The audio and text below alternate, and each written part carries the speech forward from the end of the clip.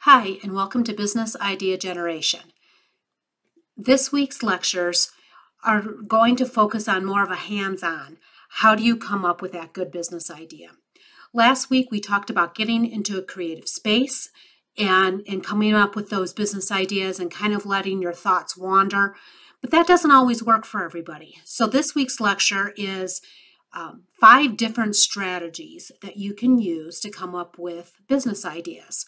So I apply these 5 generation techniques in my lecture to come up with 5 or more different ideas. And then your homework for this week is to actually practice those 5 techniques and come up with your own 5 or more business ideas. And then you're going to evaluate them, pick the top 2, and then ultimately pick the top 1. And that's the business idea that you're going to use for the rest of the semester and develop your feasibility study upon.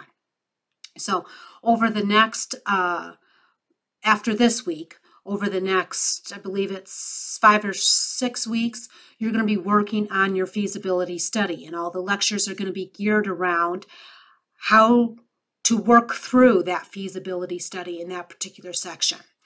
So the second half of this week's homework is going to be setting up sections 1 through 3 of your feasibility study, which is going to be defining your idea and writing your problem statement and formulating your hypothesis.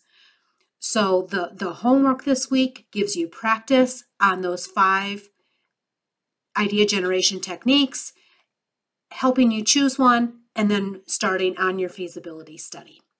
Hope you enjoy the content, and good luck with generating those business ideas.